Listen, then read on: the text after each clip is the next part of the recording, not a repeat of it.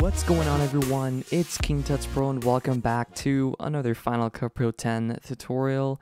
Thank you so much for coming by, or stopping by I should say, for another Final Cut Pro 10 tutorial. I'm going to show you guys a really cool auto tracking plugin for Final Cut Pro 10, and that's going to be the Auto Tracker 2.0 by Pixel Film Studios. So this video is actually sponsored by Pixel Film Studios, but you guys know me, I only show you guys plugins that are actually worth it and plugins that will save you money and save you time. So you do need Final Cut Pro 10 10.4.5 and macOS 10.13 or higher in order for this to work. Alright guys, so this is the video here that I've done with Final Cut Pro 10 using the Auto Tracker, and it looks so cool and it's so smooth, like I said, and you should find that plugin in the text and the generators tab, or the titles and generators tab. Then you go and look for the Pixel Film Studios Auto Tracker 2.0, and you're gonna have three different types of titles, I suppose. It's quote unquote titles, but that's where it's just placed. You're gonna have the drop zone, you're gonna have the drop zone and text, and then you're gonna have the text effect, I should say. So the drop zone allows you to pretty much add whatever image you want to track to a person, a car, whatever, to an object. That's what this one is. This one is the drop zone and text. So you do the image or video, that can be video as well, and text at the same time. And then the last one is the text, which allows you to pretty much track text only and to whatever subject you want.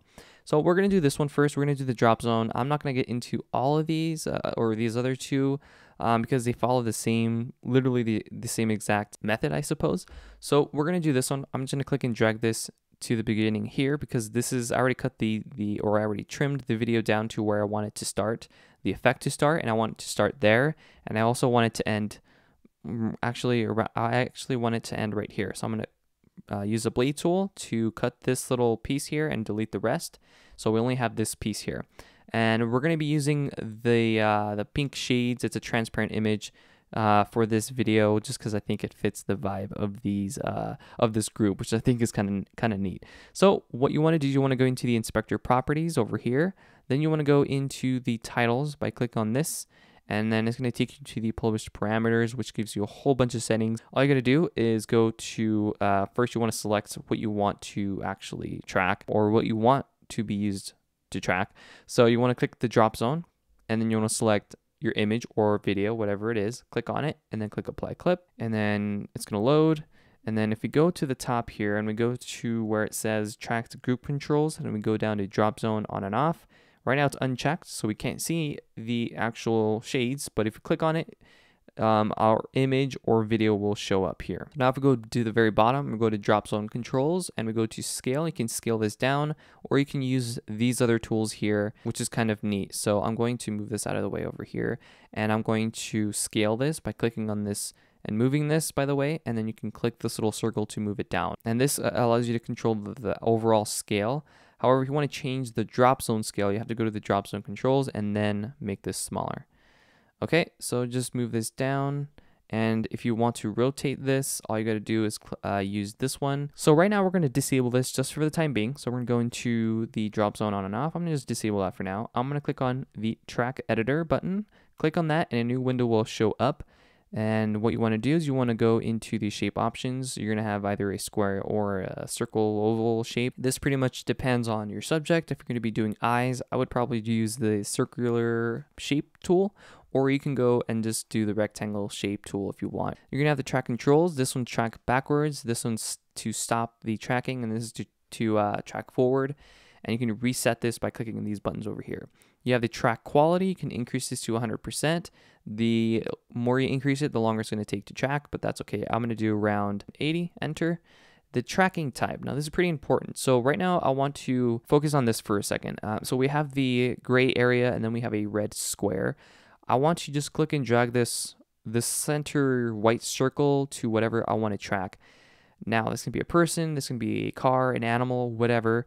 I'm going to click and drag this to this piece here. So now we're going to go to tracking type. Now I'm going to do the position, scale, and rotation. But what we want to do now is we want to start tracking. So we're going to click this triangle button to start tracking, and it's going to do its magic and automatically track this point right here on her hat on this logo. And on the top left, you're going to have the tracking frame, the current frame that it's tracking. Right now it's at 57, 60 out of 159 that we've selected depending on how long our video clip is. And then if you want to stop the tracking, all you got to do is click this little square to stop the tracking, and then you can manually do it if you want.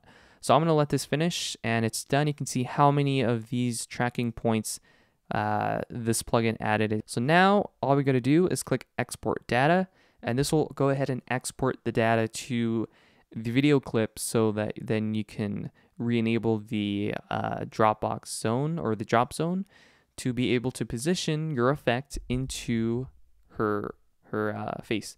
So you can see how this works. It looks really good, as you can see, but right now we can't see anything. So we're just going to go into the tracked group controls. We're going to click the drop zone on and off. Right now it's unchecked. Just make sure it's checked. Then click this little circle. It's a shaded circle, and move it to where you want it to be. I want it to be around here. And let me move it a little bit left. Now, if I push play, this is what it's going to look like. And you can see it looks really good and it looks really realistic. And from this point, let's say I want it to animate in and animate out. It's very simple. Just drag the time head to the beginning of the clip. And then what you want to do is I'm going to actually disable the rotation box for now. It's a little distracting. I'm going to go into the bottom, and I'm going to go into right here where it says track grouped controls. I'm going to go into position X and Y. I'm going to drag it off the screen. I'm going to drag it all the way up here. Or you can just click and drag the Y axis up all the way out of the frame. Then add the keyframe.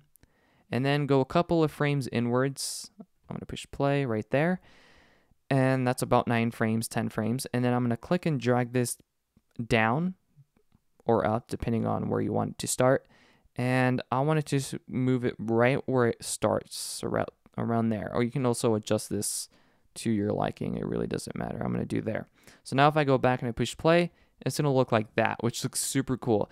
And then if you wanted to like animate out, all you have to do is choose a spot where you want it to end. I'm going to go around, I don't know, like 10 frames again. And I'm going to add a next to a position X and Y. There's going to be a little plus icon. Add that again to add your keyframe.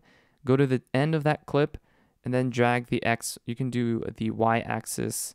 Go 1 frame to the left to be able to see that though. And then move this down to your liking. It really doesn't matter which way you want it to go. I'm going to move it to the left. And then now if I push play, it's going to move to the left, which is so cool. I think you guys will like this, and it just looks way more realistic than Final Cut Pro 10. If you guys found this tutorial helpful for any of your projects, please leave a like, subscribe, turn on the bell notifications so you guys don't miss out on a video, and I'll catch you guys on my next video. Peace.